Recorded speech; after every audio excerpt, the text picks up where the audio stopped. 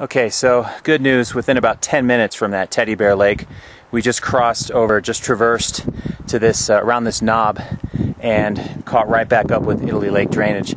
It actually might have been an easier trail to take rather than climbing up the canyon on the north side of the drainage.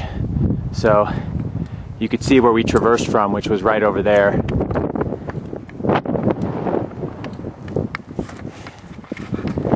It was a pretty easy walk over to do this, so no worries at all. We're back on track. Lake Italy looks like it's going to be right up around here, so we should be there hopefully for lunch. All right, over and out.